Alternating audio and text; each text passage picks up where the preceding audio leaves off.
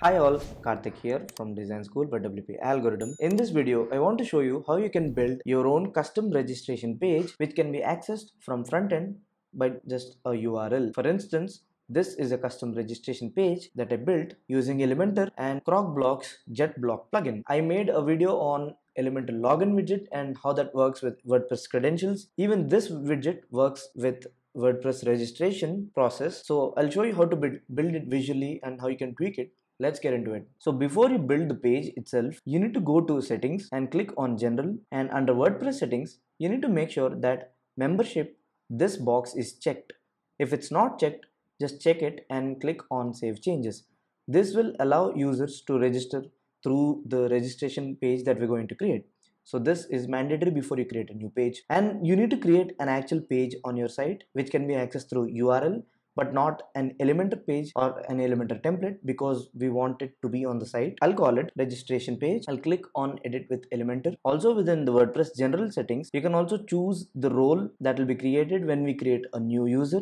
I'll just pick author. You can pick anything, but don't pick admin because if the user becomes admin, he can screw up your website. Even editor is kind of dangerous. So you can limit him to an author or a contributor or a subscriber, and based on what you have on your website, there'll be some additional roles. If you have WooCommerce installed on your site or maybe another plugin installed on your site, they'll have their custom roles, but we'll just settle with author. I'll just click on author again. I'll save changes. So next time we create a new user, he'll be an author before you change it, and you as an admin can change him to an editor or any other role that you want. So don't forget to click on save changes. Now within our Elementor page, this is our registration page. It has header, footer and the page content. What I essentially want on my registration page is to have a simple form, and I don't want to even show my header or footer. So in order to do that, I'll click on the settings cog. I'll click on page layout. I'll change it to Elementor canvas. Once you do, it'll just remove the header and footer from our page layout. All we will have is just the Elementor content that we're going to create. So I'll just click on this plus button. I'll pick two columns for my section. So within this, I'll click on this plus button or I'll search for register. It's this one by JetBlocks. You need to have that plugin, or you can have Crocoblock package. You can get Crocoblock from the link in the description. So I'll just click and drag it under this. So it'll have all the content that you need for registration. So username, password, email field and all that. These fields are a bit weird and they're kind of, I don't know, squished together, but we can change this by using CSS. I'll show you how that works in a bit. So you can change the username label. Maybe you can say your username here and that will reflect above, as you can see here, or you can leave everything at default. I'll just leave everything default. If you want to change label and placeholder, you can do that. And these are actually WordPress credentials. So once you create a new user, or once the user fills this form and clicks on register, he'll become your user of your website. So he can pick everything else, and you can choose what to do after he registers. So once he registers, he'll also be logged in. So you can maybe put him on the same page, which doesn't make any sense. You can simply redirect him to the home page, or you can redirect him to a custom URL. I'll just redirect him to home page, and if the user name already exists or the email already exists, this will be the message that will be shown. You can also customize this. You can also change the register label. You can say register now, even that will be reflected here. Even though this is a registration form, it's still a form. So it will get all the theme styles that you define in your theme styles interface. This was introduced in Elementor 2.9. So you can go to your theme styles interface and tweak all the theme styles, and even those theme styles will be applied to your registration form labels and boxes as well. So we'll not do that now. I think this looks better. How can you change the width of the labels? Well, you need to first get the class of the form. So I'll just minimize the side panel. I'll right click, I'll click on inspect, and we'll find out the class of this particular form. And it turns out this is a form with a class of getRegister. So this is the class name that we need to know in order to target this form. And then within that, each of the fields is essentially an input field. As you can see here, it's of type input. So you can target it by targeting the form first and then targeting the input. So I'll just go to the section, or you can put the code in the column, or even in the customizer area of your theme, or within theme styles custom CSS, wherever you want to put it. We'll target it by class name, so you don't even need selector. I'll just click on this section. I'll go to advanced. I'll go to custom CSS. If you don't have Elementor Pro version, you can install master add-ons. It has a free extension to add custom CSS to your free Elementor. You can do that. Or if you have Pro, You can enter custom CSS here. So we just found out the class of that form is getRegister, and within that we'll target the input fields. So I'll just say input, I'll give braces. Now let's change the width to 50%, and just like that the width is changed. If I change it to 70%, you can see the width of input is changed. I don't know why they don't have input styling or way to change input fields size, but we can do it quite easily with CSS. So you can specify the width in percentage, or even you can say VW. So VW is relative to the viewport width. So the form becomes responsive, and based on the width of the viewport, it will adjust the width of these labels. I'll also drag in a heading widget above this which says register here. To this column, I'll just drag in an image widget. I'll just pick an image. We can also tweak the size of the image. I'll go to my media library. I'll pick this one. This was what I showed you in the demo, or maybe we can pick this one. Doesn't matter. It's a PNG, so it'll have that transform. You can change the size from here, maybe 300 by 300, and you can position it the way you want by using the vertical align.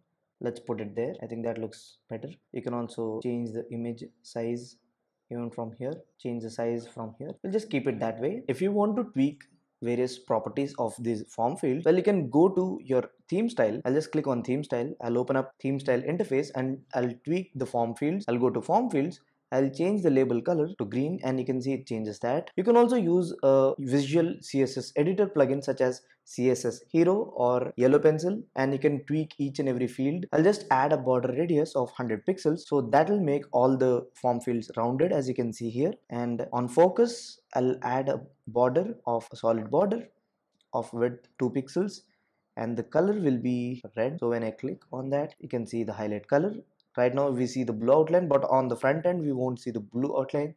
Since this is an Elementor interface, it's showing me the blue outline. Now all my fields are a bit tweaked. You can tweak all the properties within your theme style. It affects all your forms. So I'll just hit update. I'm done tweaking the forms styles. You can also use CSS Hero like I said earlier. Now let's go back to our normal Elementor interface, and there's one more property I just want to adjust. These fields are too close to each other, so I'll go to the section where I've added the custom CSS. You can put this custom CSS anywhere on this page. You can also put it in the customizer area of your theme, but better put it on the same page. And right within here, I'll just add a margin bottom of maybe around 10 pixels, so the fields are properly spaced. I like it that way. You can adjust the width the way you want, either in viewport width or percentage. That will take the width of the column into consideration. So 40% will essentially be the 40% width of the column that this form is in, which is this one. I can hit update. Now we're done tweaking the form. Let's see. Let's exit to dashboard. I also want to change the URL of this page. It's the permalink of this page. So I'll just click on exit to dashboard. I'm here back to my dashboard. I'll click on permalink on the right corner. If you don't see this, you have to click the settings cog. Click on permalink. I'll just change it to register. I'll update this, and that will change the URL to this. Now I can simply type wp-experimenter.com/register, and that will open up my page, and I can put the link to this page in my header, in my footer, wherever I want, or maybe within a breadcrumb I can put this. Okay, now we have our page. Since I'm logged in on this browser, I'll just open up another browser. Now I'll just type the URL, which is WP Experimental register. That's the registration page permalink, right? So back to my registration page. This is a browser where I'm not logged in, and this is how I see the registration form. And when I click on it, you can see the outline color and how all the fields are rounded and all the labels have the green color. Let's register. Since we've selected the default role as author, whoever registers to my website will be registered, and he'll be an author by default unless and until I as an admin changes his role. So I'll just say author2, some dummy email, password, let the password be password, let the confirm password be password. I'll just click on register now, and the moment I do that, I'm registered with the username and the password, and I'm automatically logged in, and I'll be taken to my home page because that's what I said in the preferences of the particular JetBlocks widget. And you can see that here. See that? Now if I go to my dashboard, I'll have all the options as an author by default, so I can view others So this is how I see my dashboard, and I can view others posts but not delete them. All the typical things that I can do. As you can see, I don't have options to delete them. I don't have access to Elementor settings since I'm an author. I can simply customize my profile, and I cannot do much as an author, and that's what we want a new user to do. We don't want to do much. So you can go to your profile, add your bio on your own. Whoever registers as a user, he can adjust his own bio and all that stuff, the typical WordPress stuff. So as an author, I can actually change my own editing interface. I can add my first name and last name. I can show how that name would look like. I can add all the URL. I can also generate my own password and reset my own password. Now I just want to make one more last change. Since this is an Elementor canvas, I just want to stretch this registration form throughout the page. Well, how can I do that? So I'll just click on this section. I'll change the height to fit to screen. That way it fits the entire screen and looks really good.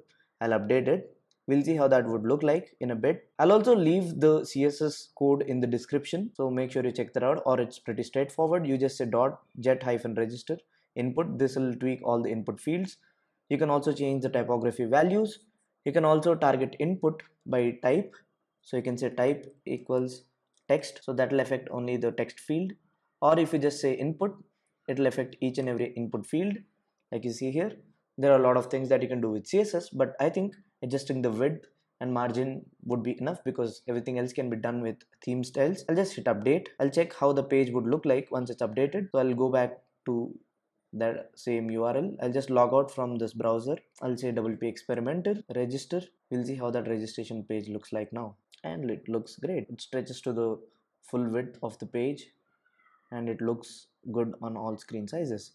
And you can adjust this on mobile and tablet. You can simply remove this column and just add a background to the second column. You can simply remove this whole column by making it responsive, and there's our registration form in action, or the custom registration page. You can also build your own custom registration page using Elementor Pro Form and dynamic content for Elementor plugin.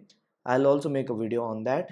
Stay tuned for that. There's also a way to do registration using free WordPress plugins, but since we're talking about the visual way of doing things, this is more intuitive. If you want some complex registration stuff, you have to use a registration plugin such as MemberPress, which we'll discuss later on this channel. That's it for now.